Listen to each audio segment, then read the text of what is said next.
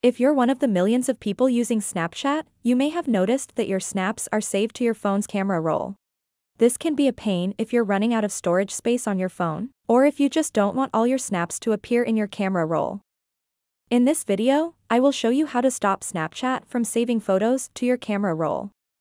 To get started, first open up your Snapchat application and then tap on your Bitmoji icon at the top left corner of the screen. And then tap on this gear icon at the top right corner of the screen to go over to your settings. When you are on the settings screen, scroll down until you see a section called Features. Once you find it, tap on Memories under the Features section. After that, under the Save Destinations, tap on the Save button option. And as you can see right now, it is set to Memories and Camera Roll, which means if I take a snap, it will save that to Memories and also to the camera roll.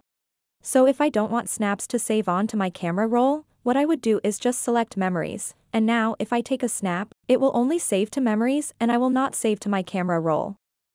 So that wraps up this video. If you have any questions about this whole process, please let me know in the comments section below. And if this video helped you out, please give it a big thumbs up and subscribe to this channel for more tutorial videos like this one. Thank you so much for watching and have a good day.